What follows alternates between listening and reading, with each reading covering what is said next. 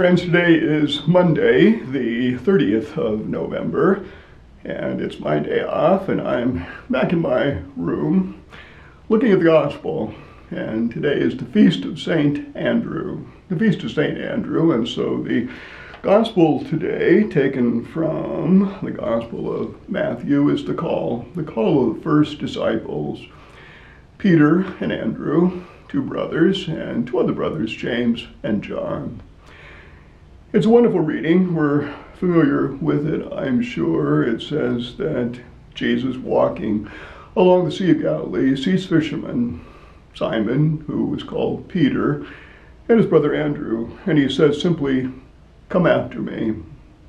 And the text says that they followed at once. At once, they left their nets and followed him. And walking along further, he sees two other brothers, James and John, with their father, Zebedee, and they're in a boat. They were a little more prosperous than Peter and Andrew. They had their own boat. But the same call is given to follow, and it says, immediately they left their boat and their father and followed him. What is it about this reading that is so attractive and pleasing to us? Every time I read it, I get a good feeling, a feeling of peace somehow, a feeling that Jesus is with us, calling these disciples. I kind of picture myself in this scene and wonder if I heard that call, whether I would follow. Who is this person and what is he offering? Or whether I would just run the other way. As far as we can tell, there was nothing particularly of interest or perhaps that stood out about these men, four fishermen, whether they were able to read, write, whatever it was, we don't know. They had a simple profession, just fishing. Jesus says to them that great one-liner, fishers of men. But maybe there was something that kind of stood out, a certain charisma about Peter and Andrew, James and John. Just common people, a reminder to us that God and Jesus calls all of us. We don't have to be saints at the time. We don't have to be great leaders. We don't have to be educated. We don't have to be anything. We just have to be there and hear the call, receive the call, and follow. You know, it's interesting, Jesus doesn't say anything about what following him is going to mean. He doesn't offer any doctrine or a set of beliefs or a philosophy. He says, follow me. It's about a relationship with Jesus.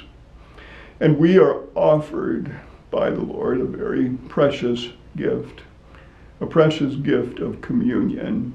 This is Jesus at the beginning of his public ministry, gradually drawing all of humanity to himself, to share with him his intimacy with the Father, to draw us into the communion of the Trinity. And ultimately, in doing so, creating a community among all humanity.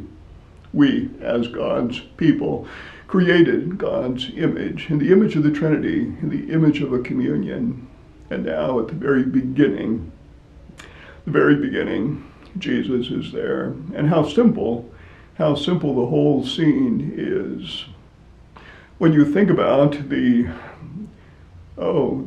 legacy, what takes place after this, that all of Christianity begins at this moment with this simple call. All that these 2,000 years begins in that simple fashion along the Sea of Galilee. And Jesus, of course, takes control in that great one-liner, I will make you fishers of men. I will make you. In other words, it's not us, not up to us. We think it is. We think it can all be about us, but it's not. Jesus will make us fishers of men. Jesus will transform us. We have to be obedient to let go of that big ego and self-will, and Jesus will form us. It won't be easy. We know that all of the disciples, almost all the disciples, were martyred. John suffered a different kind of martyrdom of exile. But the call is a challenge, and these men will see that immediately, wondering and gradually learning, who is this person named Jesus? Jesus, who is the Christ, the Messiah.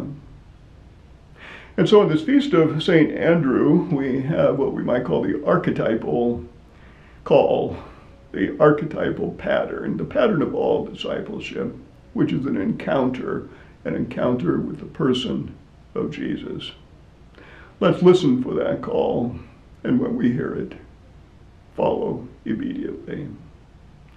Hold that thought, and we'll see you tomorrow.